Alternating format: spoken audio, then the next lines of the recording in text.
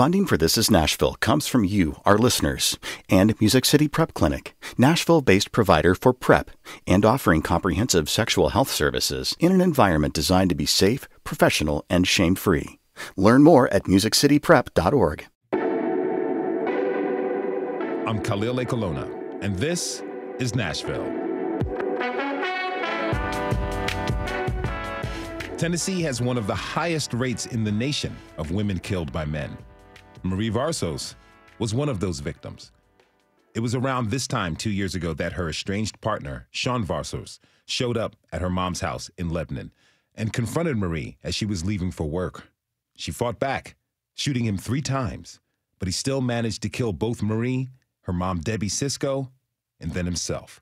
Now, records show that before her death, Marie seemingly tried everything she could to prevent what she saw coming. Metro Nashville Police, Fire, and Medical.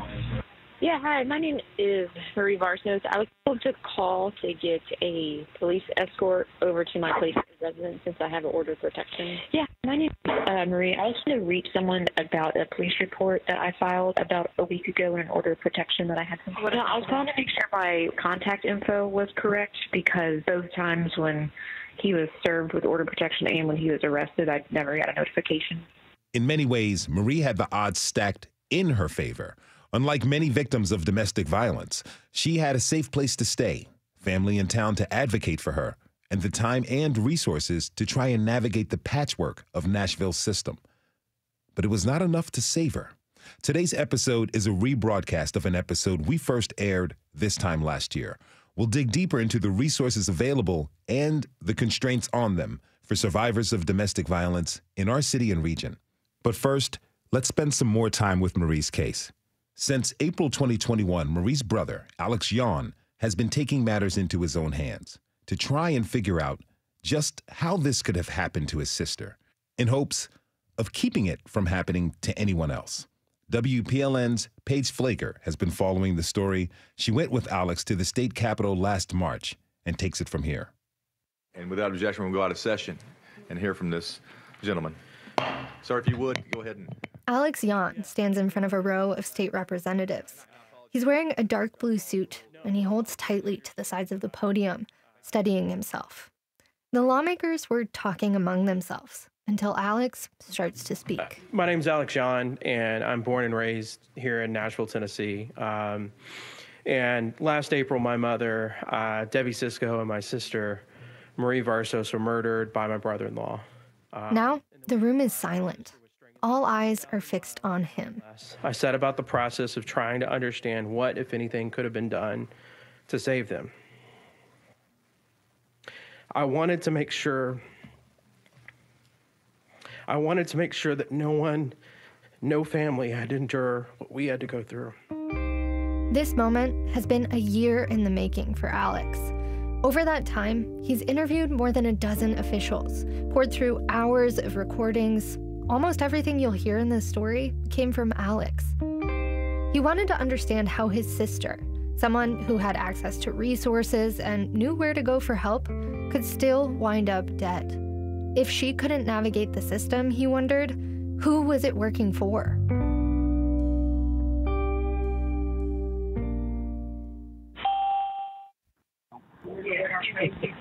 Metro Nashville Police, Fire, and Medical. It all started the night of March 7th last year. It's about 9:30 at night, and Alex is sitting with Marie and their mom, Debbie, in a pickup truck outside of a police precinct. Yes, I think I called and spoke to you earlier. I'm outside of the Hermitage police station. The doors are locked and the lights are off. Debbie is in the back seat comforting Marie. Bruises are starting to form around her neck, where her husband, Sean Varsos, strangled her until she passed out. She came to with a gun to her head. He had a gun and was threatening to kill himself and said that if officers were called, that he would shoot himself and that he has the names and address of all of her friends and would come after her and her family and friends. That's why Alex is on the phone, trying to get someone to come and take a police report. And they're working on getting out there to you. There's just nobody in the precinct right now. So what's going to happen is a patrol car is going to have to free up from whatever they're doing and come to you. Got it. And you sure your sister doesn't need an ambulance? I know you said she was choked. Is she okay? She does not need she does not need an ambulance at this time, but if that gets someone out here sooner, we will take it. Despite his urgency, minutes go by. I've seen 6 officers since we've been out here drive by. Then hours. Alex tries calling again and again. Sorry to keep calling, but just don't know what to do. So Eventually, they drive to a different precinct. I understand, and I'm trying to be as appreciative and waiting as long as possible, but my sister was choked out to where she passed out, and her husband threatened to shoot her and is threatening to shoot himself. So my patient is gone. Did she file a report at that time? Did she get hospital? That's what we've been freaking trying to do. She hasn't been to the hospital. We're trying to file a police report. Okay, I understand. Things didn't get better from there. This was just the first of many frustrating interactions that Marie and her family would have with law enforcement over the next month or so. To reach someone about a police report that I filed about a week ago in an order of protection that I had some questions about. It's clear from calls like these that Marie knew what might be coming. She sought help, but it wasn't enough. And on April 12th, Sean did exactly what he threatened to do. He killed Marie, her mom, and then himself. It just hasn't seemed real, and it still doesn't seem real, and it's been hard to sort of process it. Just like that, Alex lost his family, and the person he needed most was gone. I had a very, very deep relationship with my mother, and, would speak to her almost daily. That person is no longer in my life, and that's been difficult to sort of realize and not have that. Alex was left to settle his family's estates, and in that process, he found something that would change everything. He remembers opening Marie's laptop, and there, by the trackpad, was a sticky note with her computer password on it. And I'm sitting there thinking, there's no way this is going to work. But it did. It was almost like a sign that she wanted me to have access to her computer. It turns out Marie had been documenting Sean's abuse and her efforts to escape it for a long time. She left notes to herself. There were messages she'd sent to her therapist, texts with Sean. She'd even recorded some of their fights and his threats. It sort of weirdly turned into a solving a murder mystery. Marie had left a trail, and Alex decided he was going to follow it. He started dissecting that month, from the time his family first went to the police in March to when they were killed in April. And through that process, I discovered the irregularities, the loopholes, and the failures in the system. First, he reached out to the agencies that touched his sister's case: the district attorney's office, the dispatchers, MMPD, the sheriff's office. Recording in progress. Maybe the best thing to do might be just to kind of go around for introductions. He interviewed them on Zoom from his apartment in San Francisco in hopes of understanding why it was so hard for Marie to get the help she needed. And it didn't take him long to stumble across one of the first problems she faced. The police had a warrant out for Sean's arrest, but he walked in and out of the sheriff's office with no trouble. And Sean's arrest only came after Marie alerted law enforcement of his location. Susan Tucker-Smith with the district attorney's office told Alex this happens all the time. That has definitely been an issue that has come up many times, is the separateness of the work that the sheriff's department does and the work of the Metro Police. But that wasn't the only issue. Alex discovered Sean should have been held in jail for 12 hours, and Marie should have been notified of his release. Neither of those things happened. That's because the sheriff's office failed to sign her up for a victim notification system. Marie even called the non-emergency line to make sure they had gotten her phone number right. Arrested, I never got a notification or a missed call or anything that happened. So I just want to make sure my contact info was correct first and foremost. Records do show that after Marie was killed, sheriff's employees were disciplined for both Sean's early release and failing to sign Marie up for those notifications. But the discovery Alex is really stuck on: the court could have ordered a GPS tracker for Sean, so Marie would know where he was. that's the one thing that could have saved my mother and sister's life. That day that Sean killed Marie and her mother, they didn't know it, but he was sitting outside of their house in a rental car for 45 minutes, waiting, with guns, a taser, and zip ties. I know that wasn't the first time that he was out there. And if he had a GPS monitor on him that could have alerted my sister or law enforcement, they probably would have been here still today. Instead, Marie walked out of the house right into a trap. Alex later asked Assistant DA Christina Johnson how often GPS trackers are even used in domestic violence cases here in Davidson County. Qualify for that, or if they're even considered. I have not seen them put on domestic violence cases. Alex is completely overwhelmed by just how many times his sister was let down by the system. For them, they view it as one thing that went wrong in their agency, but coupled together, they're like 8 things that went wrong. You know, for this person who was dealing with the government to try and get the help that they needed. My fear is that if someone were to be assaulted right now tonight, that I think that they might still experience some of the same problems that we experienced. That fear that what happened to Marie is happening to other victims right now in Tennessee is what led Alex to the state capitol last month. I ask and plead with you to help address these loopholes by supporting 2 bills today, actually. I realize this won't bring my mother and sister back, but I hope that it will help save others. And I thank you all for your time. He's fighting for 4 bills that he feels would have helped protect his family. One would close that gap in communication between sheriff's deputies and police. Right now, it's on the governor's desk. Another would require GPS monitoring. It's clear Alex's story is getting through to some lawmakers, but some still have concerns, like Senator Mike Bell. Horrible situations sometimes can make bad law if you try to fix a horrible, horrible situation with a general law that applies all over. And so I'm just telling you, as I look at this, I'm hearing your pain and seeing this horrible situation, but I also want to make sure that we don't create any unintended consequences. Bell would later be one of 4 senators to vote against Alex's GPS bill. You know, this is the sausage making, you know, that no one likes, but it's progress nonetheless. In the hall outside of the Senate hearing room, Alex takes a moment to catch his breath. Worn out, tired, want to get some rest and then figure out, you know, what the next stages are. A lot of people now know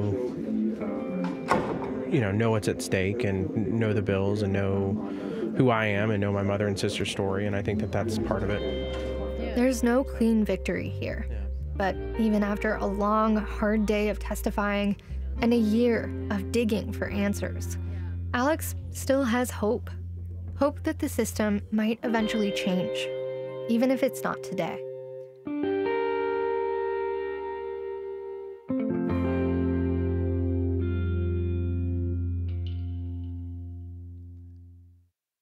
That came to us from WPLN criminal justice reporter Paige Pfleger. Since this story first aired last April, Paige has continued to investigate loopholes in the system for domestic violence victims. She's teaming up with ProPublica to tell stories about people like Marie Varsos, who were shot and killed with a gun that the perpetrator should not have had access to. If you know someone affected by this issue, we want to hear from you to power our investigation. Email us at thisisnashville@wpln.org. We're going to take a break. When we come back, we'll continue this re-air, and we're going to get into those 4 bills that Alex Yon has been fighting for and find out what community advocates have to say about the resources available to survivors of domestic violence. Stay with us.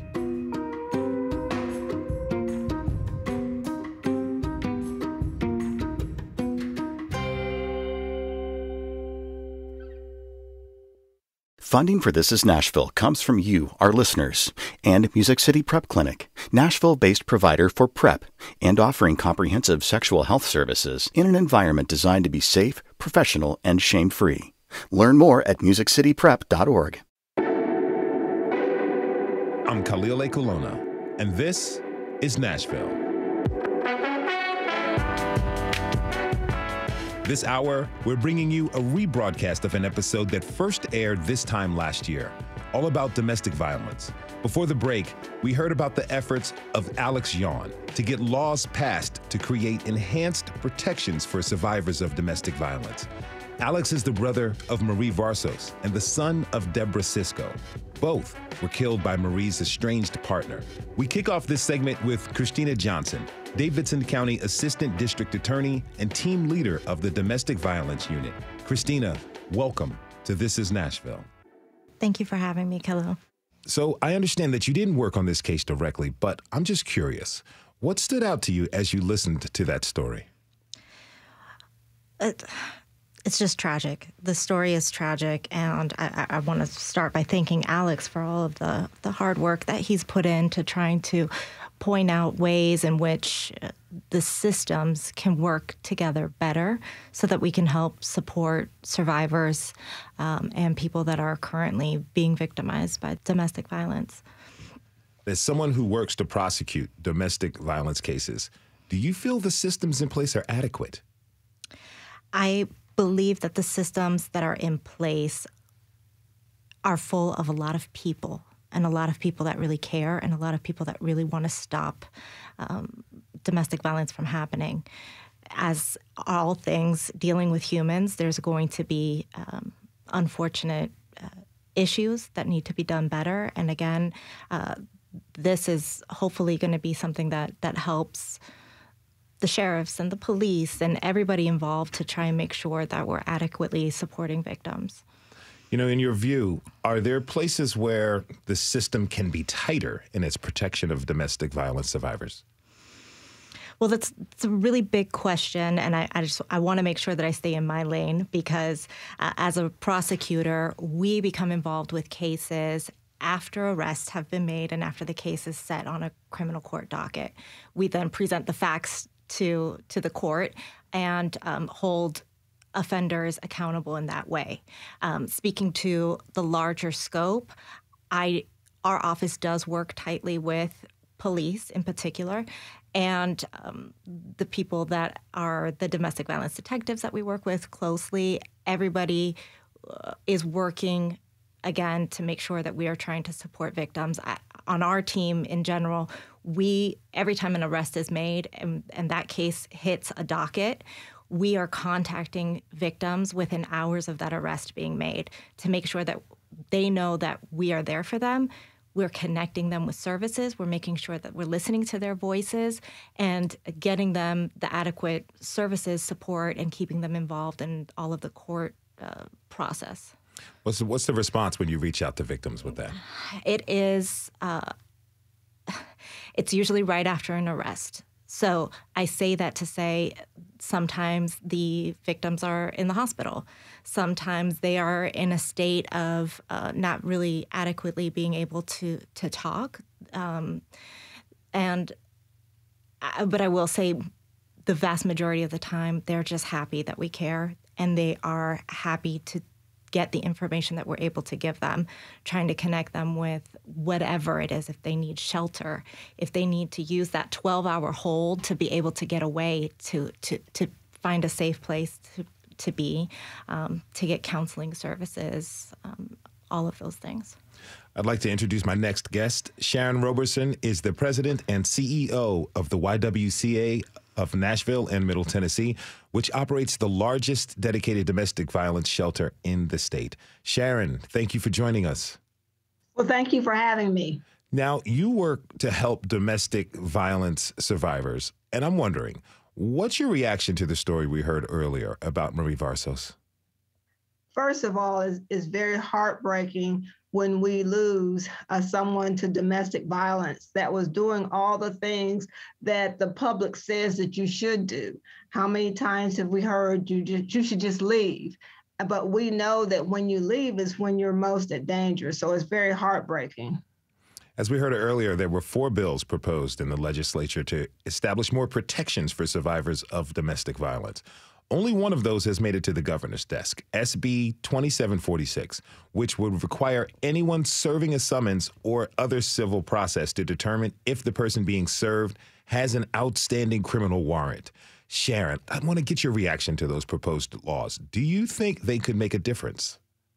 Well, first of all, the law that is on the governor's desk can make a difference, but it really is the minimum that I think that individuals in our society that are victims of domestic violence should ask of the public. It almost goes without saying. I will say the GPS monitoring bill is a very, very good bill. We do believe as advocates for victims and survivors that they should be able to feel safe in the community once they have made a claim of domestic violence. The reason for this is you should not have to walk around looking over your shoulder once you have been assaulted by an individual. Alex Yon had mentioned that the usage of a GPS device, he believes, if that were in play, his mother and his sister would still be here. And let me ask, if you could strengthen the laws around domestic violence, what would you want to see? First of all, I think the use of GPS monitoring and some form of notification to victims when offenders are released is a minimum.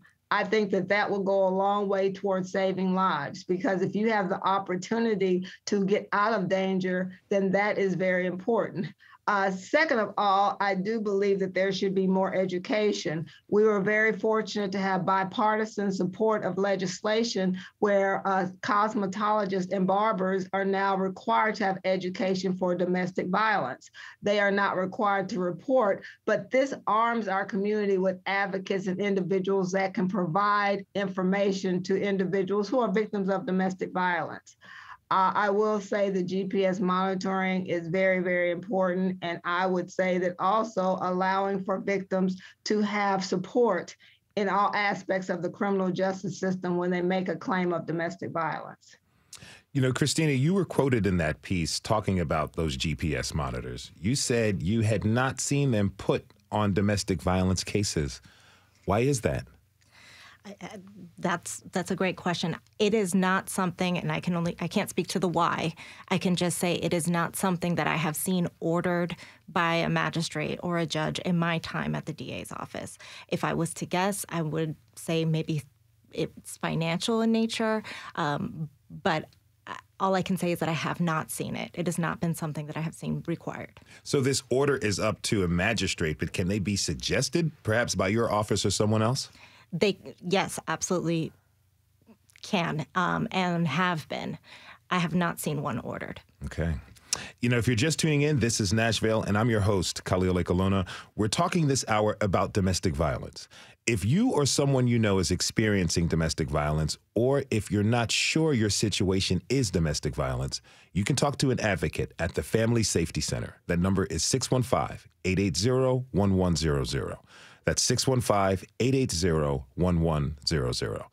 I'd like to introduce my next guest. Anita Smith is a survivor of domestic violence, and she joins us now. Anita, thank you for being here. Thank you, and good morning to you. You know, I know that this is a very, very personal topic for you, and you worked hard to free yourself from years of abuse. Did the system work for you? In former years, I'm 58 years old, and I started experiencing domestic violence under 18 years old. So up until 2009, did I have some extreme relationships, and the system did not work.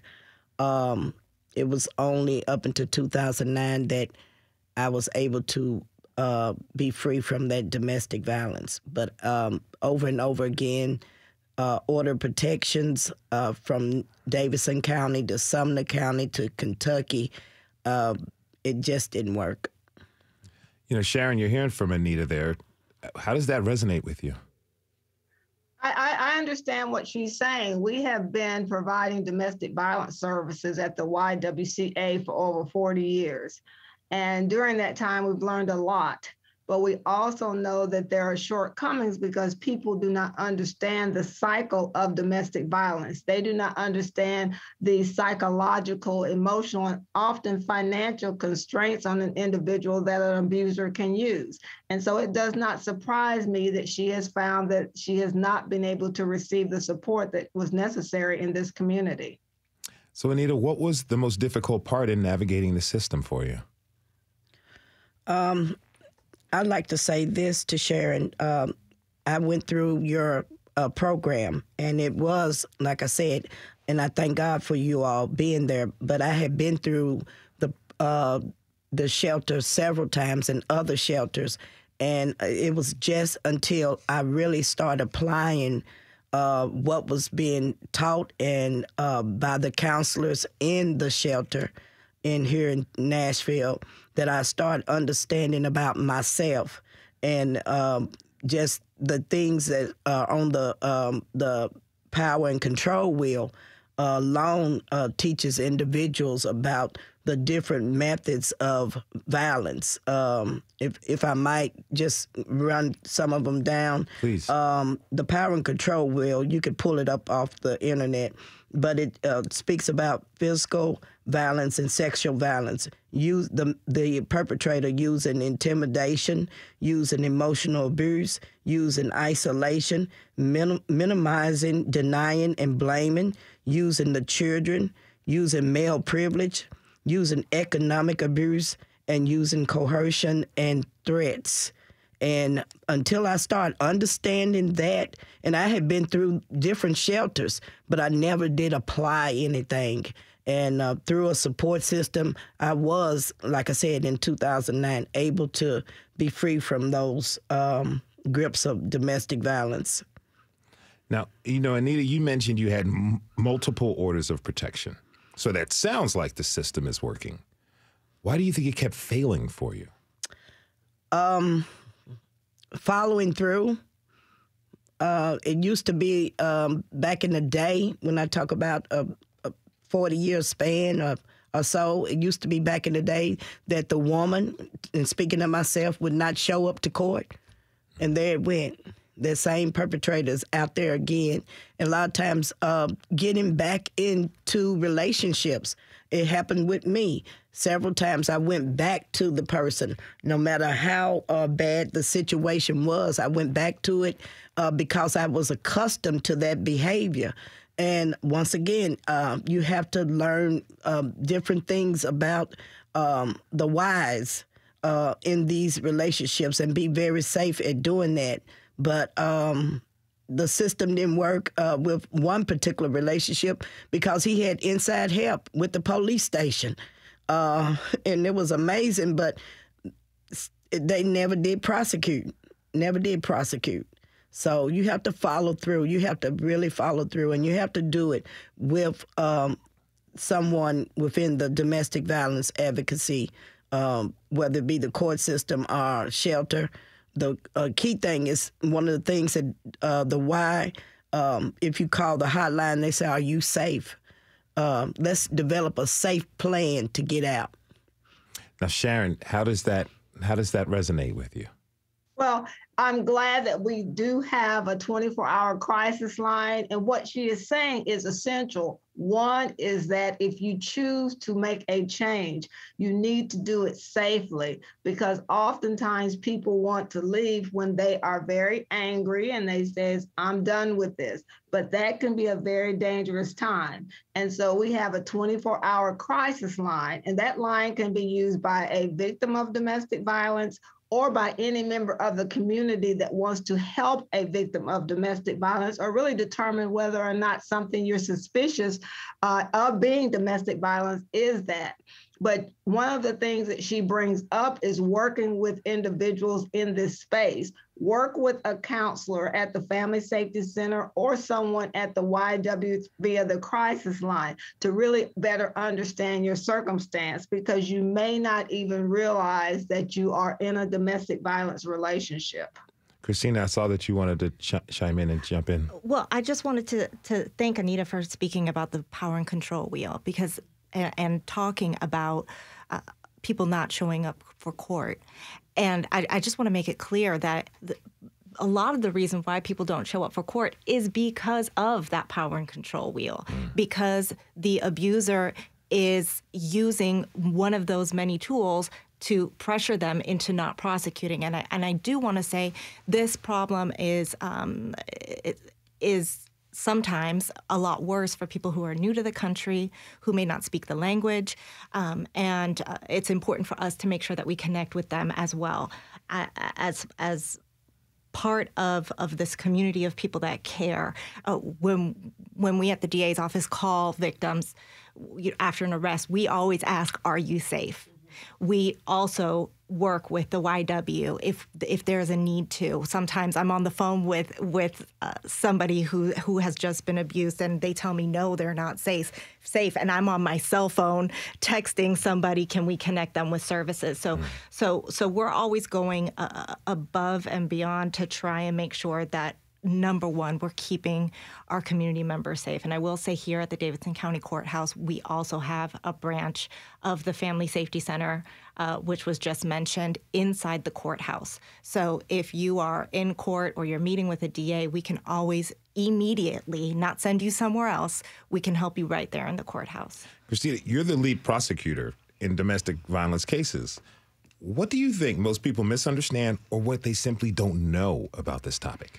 Well, I will say, as far as prosecution is concerned, I think that a lot of people don't know what is meant by the word prosecute. So we, a lot of times, want to make sure that we are having that conversation with people who are survivors of domestic violence. What does that mean to you? We hear all the time, I don't want my husband, boyfriend, significant other in jail. Okay, well, what would work for you? Well, if he could be on a monitoring or a GPS or on probation or get mental health treatment or drug addiction treatment, that would be the best outcome. So I think communicating and making sure that we have an open voice.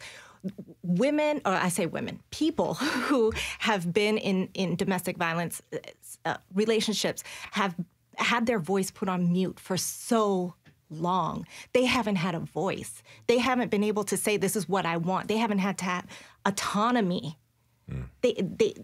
And so I, as a prosecutor, and our office as an office that prosecutes, we don't want to be another abuser to this person. We don't want to tell them, no, this is what's going to happen. You don't have a voice again. We're not going to be part of that. So we are always making sure that we are communicating with people and making sure that the resolution is the appropriate one for that particular case. That is Christina Johnson, Davidson County Assistant District Attorney. Thank you for being with us today. Sharon Robeson and Anita Smith are hanging with us through the break. Thanks for tuning in for this rebroadcast of our episode that first aired last April. When we come back, we will talk with a panel about what the work of protecting and supporting domestic violence survivors looks like and what the public should know about the resources available. We'll be right back. This is Nashville.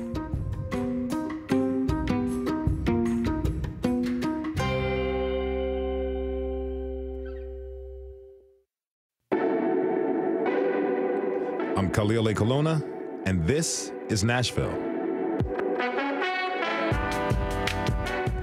Tennessee has one of the highest rates in the country of women killed by men.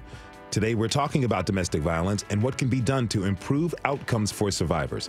If you or someone you know is experiencing domestic violence, or if you're not sure if your situation is domestic violence, you can talk to an advocate at the Family Safety Center. That number is 615-880-1100. Again, 615-880-1100. My next guest is Mary Catherine Rand, Executive Director of the Mary Parish Center. Mary Catherine, thank you for being here. Thanks so much for having me. Can you tell me a little bit more about the work you do at the Mary Parish Center? Sure, absolutely. So at the Mary Parish Center, we are really focused on housing. And so we provide transitional housing and rapid rehousing, which is permanent housing, and support services to survivors of interpersonal violence. Can you tell me how the current state of affordable housing affects your mission? It affects everything that we do. The whole goal is to be able to really provide a safe space for survivors and, provide them with those support services. But with kind of the state of affordable housing in Nashville, it's very difficult to find housing that is affordable. And that is the goal. That is the goal with every single person that steps through our door, is to gain and maintain that permanent housing. So with really kind of the state of everything, it's very challenging. Sharon Roberson of the YWCA is still with us. Sharon, along those lines, you run the largest domestic violence shelter in the state. How much room do you have, and how long can people stay? Well, that is, I think, one of the focal points of what the YW is advocating for. Presently, we have a 65-bed shelter, and depending on the configuration of a family, you can be full at 40, you can be full at 80, because we do have some family rooms. With that said, because of the demand, so to speak, individuals are only allowed to stay in shelter for 60 days. And that is not enough time. We work very hard, but when you've suffered significant trauma, especially when you have children you're caring for, 60 days is not nearly enough.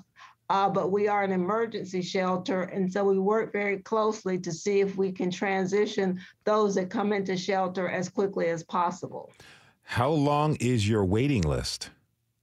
Well, we don't have a waiting list per se. Individuals, if we do not have room, will come back and call us and keep calling us until room opens up.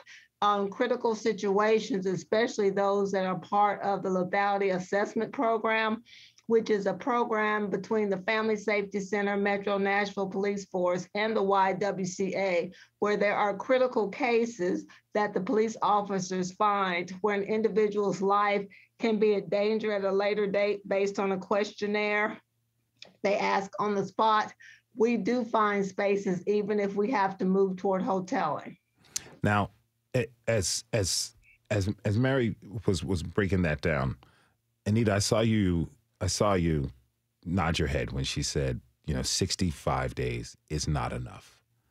And being someone who has survived this, talk to me about that time. You said that it's been years before you were able to be helped.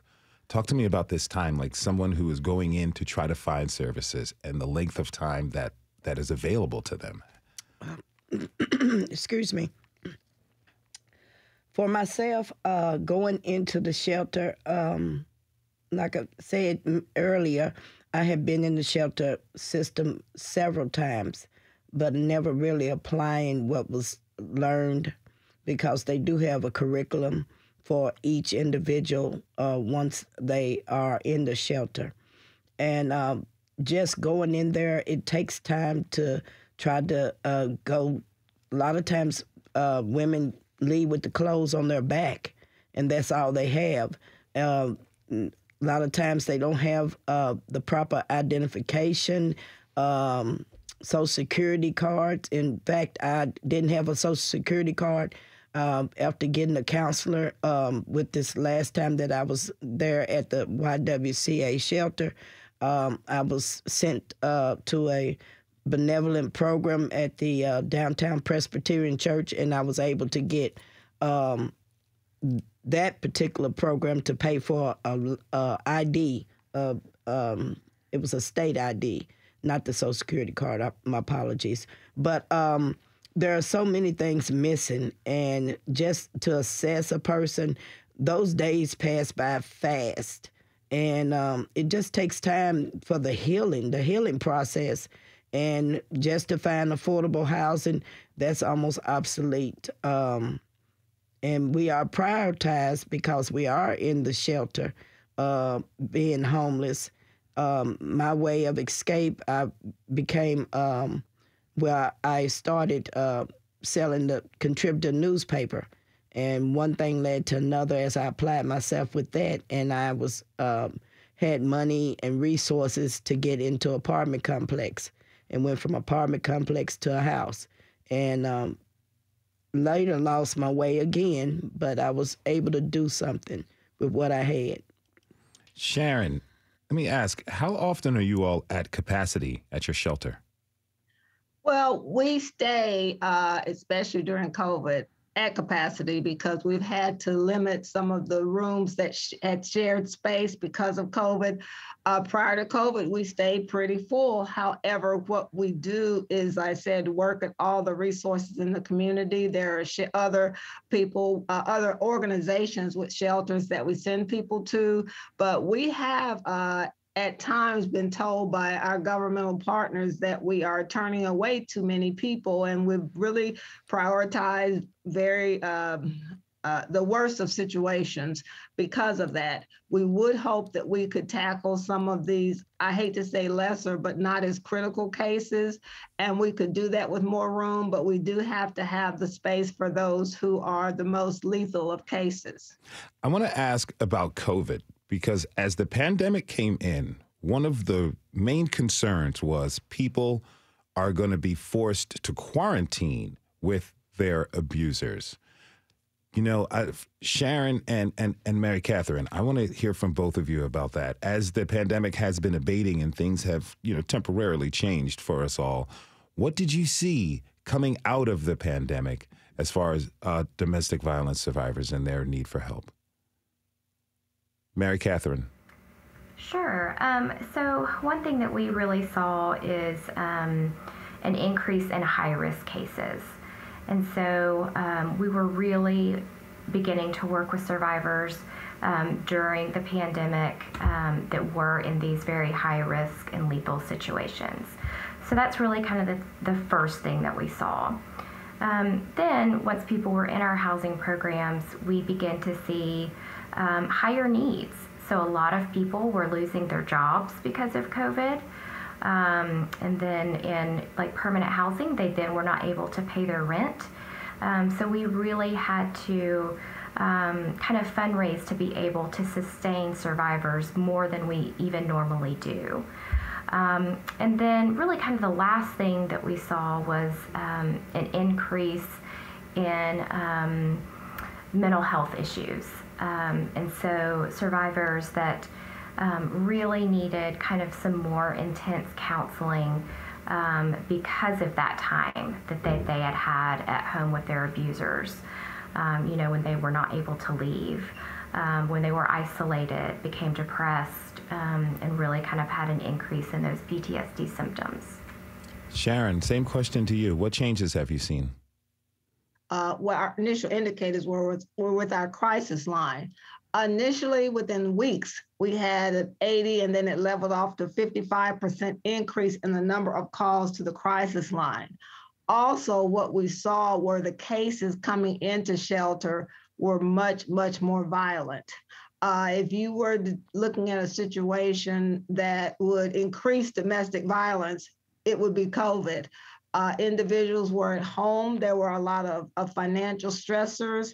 Children were no longer in school. We no longer had the community oversight to see if a person was all right. People lost their church families. They lost their school families. And so it has been a substantial increase in domestic violence. If you're just tuning in, this is Nashville, and I'm your host, Khalil Ekalona.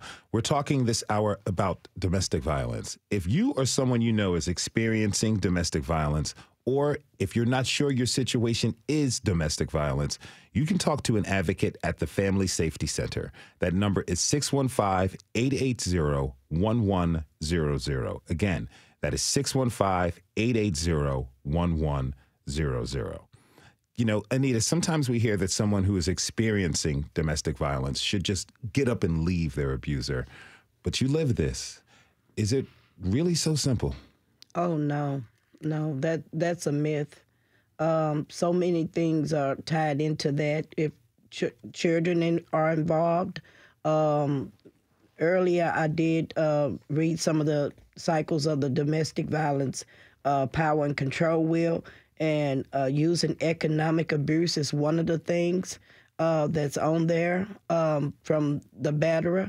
And it's just not that easy. A lot of shame and guilt. comes into play. You don't want to tell anybody, and it could be detrimental. And one of the things is I never told anybody. I kept it to myself for the longest. How were you able to finally get free? I reached out. As I was saying earlier in the segment, that I became a contributor newspaper vendor.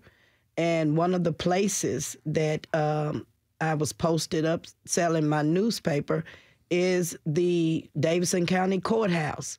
And I thought to myself, I said, God, you really got a sense of humor.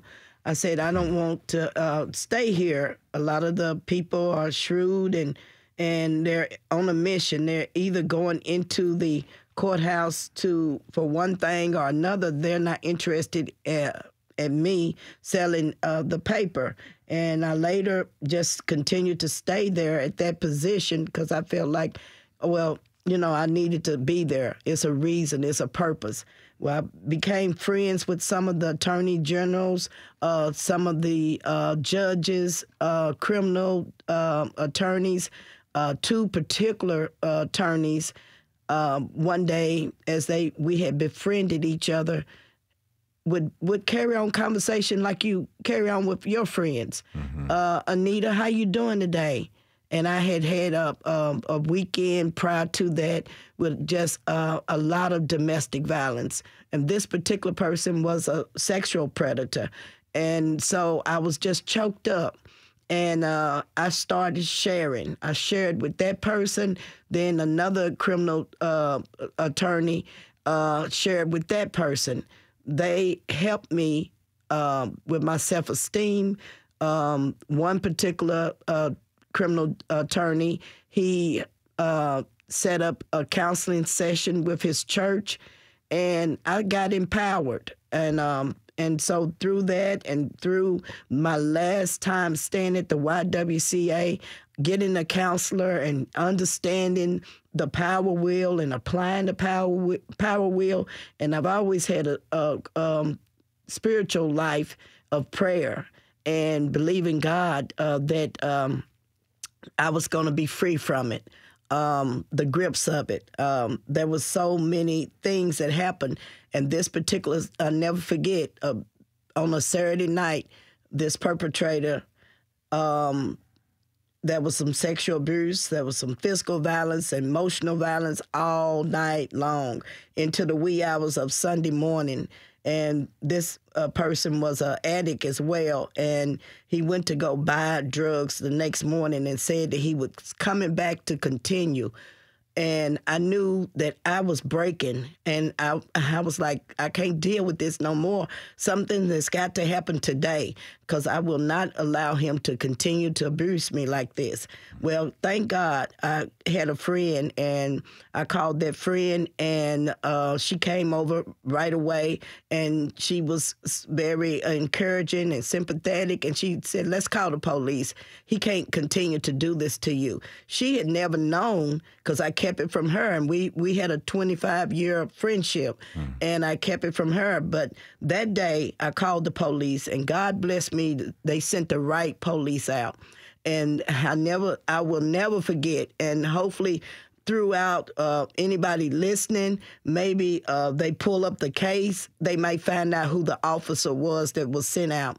I told them about the history of this batterer, and I said, well, he's on his way back, and I got nervous, and I said, he's going to run if he sees your police car.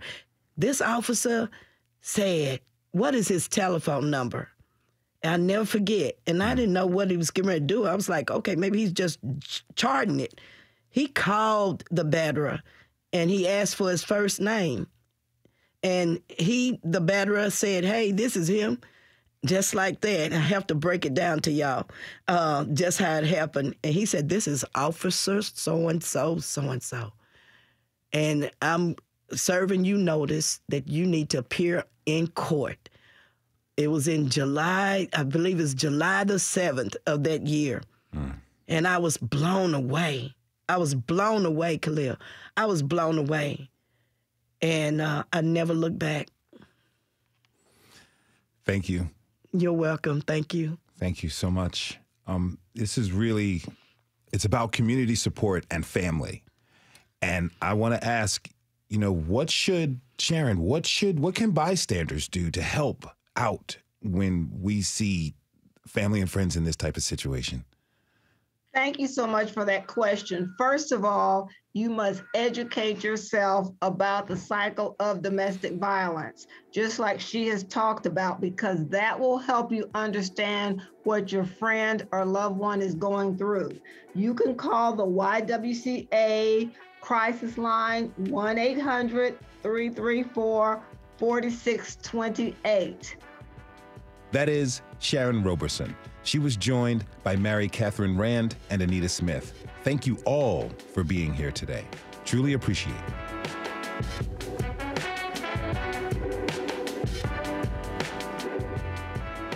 Thanks for tuning in for this rebroadcast. This is Nashville is a production of WPLN News and Nashville Public Radio. Listen back at thisisnashville.org or wherever you get your podcasts. Today's episode was produced by Paige Pfleger. Our senior producer is Steve Haruch. Our digital producer is Anna Gallegos-Cannon. Michaela Elias is our technical director. Our executive producer is Andrea Tudhope. The masterminds behind our theme music are LaRange and Namir Blade.